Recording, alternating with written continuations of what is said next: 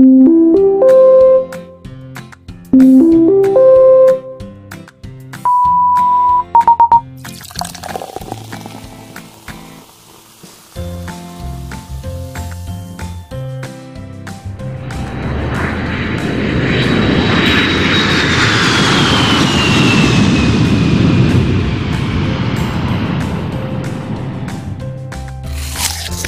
I'll show you guys how I did Ivan's wing. This is a side profile Ivan's wing. It's a very curved organic shape. So what happened is I just kind of measured a little bit the curve based on the image. Place where the knob is. Okay? And move on to the next step. The next step is few circles. So first circle I did is I measured from this point to this point, and I snap this thing in place. And that's good, as long as this two hole lines up. So based on this, that's looking good. I'm going to have to replace all this down the road. But again, the wing from the tip of this point to this point, this point to this point is locked in, so we know the width of the wing. Then doing the three sections, the middle section, the mounting section, and the tip section. And I went ahead and made the intermediate, basically to the bottom of this section, top of this section, made the intermediate of this particular section. Now I have this two section, made the intermediate. I made the middle section, create this half of the wing. So from here, this half of the wing is the full wing. This way we can put it in the other drawing and start to do the correct mounting. So in this, we see a line of Corvette here. I'll show you what I did. So this model is basically 1-to-1 scale of the Stingray. Okay. So the next one is a slightly different, about 3-4 inches difference. This I have to stretch it to make a Z06 and Grand Sport body, because when I was making this wing, my spoiler, not wing, from Ivan's wing, spoiler, it did not match up due to the body was too skinny on this one, on the regular Stingray. So I had to stretch it and make it fit. And in this model, this particular car, I also made basically the spoiler. Okay, the side piece, the distance has to be correct. And the next one is basically the hole has to punch from the wing, from the wing bracket. So that's the hole size. Okay, so I had to punch through it. So that's that. And I made a hole right here. It fits, and I brought the bracket up, cut the holes. Okay, identical to the car right now, the same distance from center to here, and from here to there, and from top and from the bottom. They're identical. And the next one, you'll see how Ivan's wing was attached. Even that little gap was very close right here. It's identical to what is on the car before. Very close gap. It's the reason why he really curved that curve right here. Okay? And the attachment, I'm gonna go back to here. And the attachment of his current wing, he has a few more plates to connect those ones. So what I'm gonna do is, in this particular exercise, I'm going to eliminate one or both plates if I can get very accurate, and still a little adjustment from this distance for the wing angle, so I can get rid of this entire thing. And of course this whole chunk. It's gonna be very skinny, water jet cut. Moving down the line. And the machine shop right now is cutting this piece off the main piece. So that's what that piece looked like. Still attached to the car, but it's shaved right off the bracket. So I don't have to remove the bumper every time I need to remove the wing. I can just remove the bolts and the wing will come off. Also, I can mount different brackets, different supports here, so the wing position will be different. There's a few ideas I was gonna run. One's right here for drag strip, one about here, regular, and APR will have one tall and one short wing. So I have 4 different positions. Total 4 brackets each side, 1/8 or 3/16 inch. So 4 16, it's gonna be 16 plates.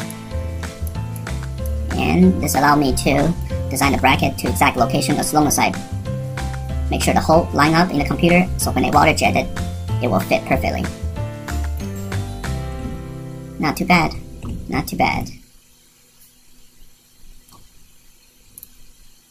Let me explain what's happening here. This is Ivan's original wing. I asked him to cut down the amount of bracing, so it was already custom made with a minimum bracing. Now, I came up with a few more interesting ones. This is more like the C7R brace. You see how the tree handle here, the skinny bracket up, and I also extended longer. I realized it's too short. When it's longer, it looks a lot better, and it's one swoop, one continuous curve radius, and the inside will avoid the spoiler right here. So in result, from the back, it will look fantastic because it's really long. Instead just right here, it will actually come down here. Okay, and you guys can take a look. Also, I made a small adjustment. Instead use a different metal plates to seal this, I decided to remove them from Ivan's design. Just mount straight into the wing, but I go ahead and cut a very little sliver, so about 6 degrees I can adjust. Instead I can adjust all kind of different degrees. This is gonna be the pivot point. This is going to give me about 6 degrees of adjustment, which I think most of the times is good enough. 6 degrees is fine, because I already did pretty aggressive for daily driving. And 6 more degrees, you see how much that is going up, the amount of downforce that will create. So that's a 6 degree differences. And the next one, I just saw it's fun because we're gonna water jet anyways, to make a shorter one, but sets behind it more like an extended ducktail, but also like a dragster, funny car.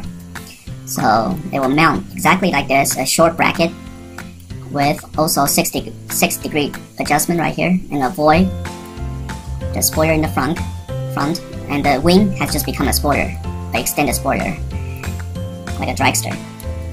And this is what it looks like. I think it looks really cool. From the back, that looks like a really big ducktail. Without carbon fiber, it's really hard to tell what's happening here. Just one giant ducktail. On the side, if you move to the side, you'll see the extended piece. It only really looked weird at this point, because typically you would think the wing is going to go on top, but now the wing acts as a spoiler. So I got 2 spoilers, but just extended to create much less drag. So that'll be my drag setup, and this will be my race setup. And the next one we'll have to do is the APR wing, which I gotta model the APR wing and do the bracing. So far so good, this looks really good. Which one you like better? I think this looks the best. This also looks really insane. Also, I raised it up.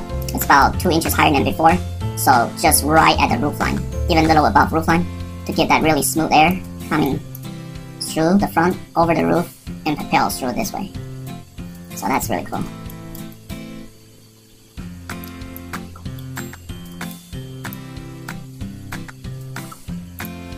So, I took to Kinko's, and they won't be able to laminate this, it's too big. They can do this one. So what I'm going to do is I went to Michael's and get this adhesive. I went to do a college project. Stick this in there and cut out with the X-Acto knife. Now I was going to have to cut a hole. Just a little art project, I guess. But what it does is give me exactly 3/16 inch black. So the finished material from the water jet will be the same thickness, exact same size. So in this way it's actually pretty good. Instead of just a thin film or plastic as a markup, this will be the exact size, 1-to-1, even with the thickness, what I need for the actual water jet. So this way I can figure out the bolt, how long the bolt I need to be to punch through all this, guys. And do the same measurements before I order the material. I might drop down to 1/8 inch because it is 4-piece. Strong enough. This seems a little overkill with 3/16, 4/3/16. But I mean, if it's about the same price, thicker the better, or thinner the better. Not sure exactly, but let's do that and see what happens.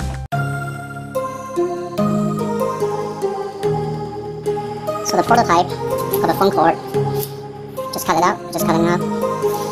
It's 3/16 inch.